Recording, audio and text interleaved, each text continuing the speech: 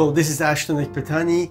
3 signs that would lead into disaster when you are doing real estate investment.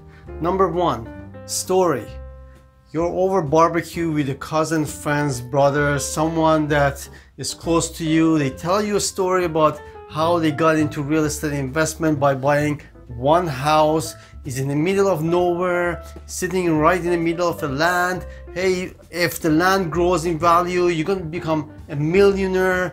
Come and buy it, because you know what, I'm tired of renting, giving it for rent. Why don't you buy it? They tell you a story that would fascinate you, that would capture your eyes, and you become all a dreamer.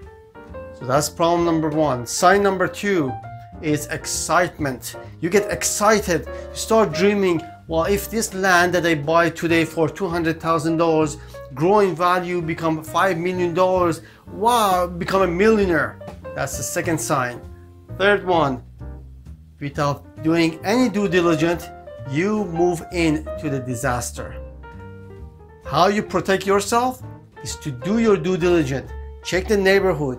Check to see if what the story you're hearing is correct, if it makes sense, if the numbers making sense. Stay away from dreaming, go after the numbers.